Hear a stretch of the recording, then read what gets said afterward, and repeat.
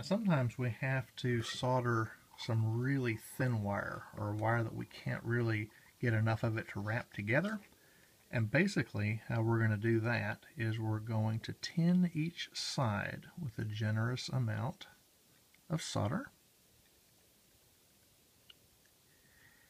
And then what we're going to do is we're going to basically melt that solder together. This is only good for really thin wires. You don't want to do this for anything thick that's going to take a lot of strain or anything.